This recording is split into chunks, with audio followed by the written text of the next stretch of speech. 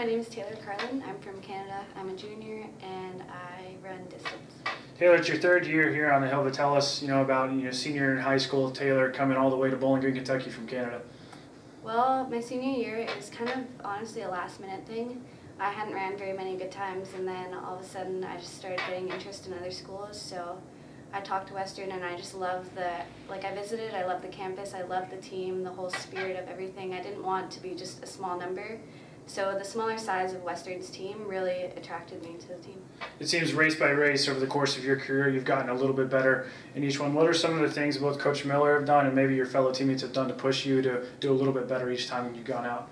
Really, it's hard to train for distance when you're alone. So like Katie said, to train with a team that's consistent and continually pushing you, it just encourages you to do better and better. And as everyone around you succeeds, it just makes you want to work harder and harder until you feel that your own success. Obviously, with the success this program's had, the goals are always high. What are some of the personal goals that you have and maybe some of the team goals for this year? For cross country, I'd really love to be all conference and break through, have a breakthrough race. I've been waiting for that. And as an individual, I would just love to PR, possibly get around 17:30.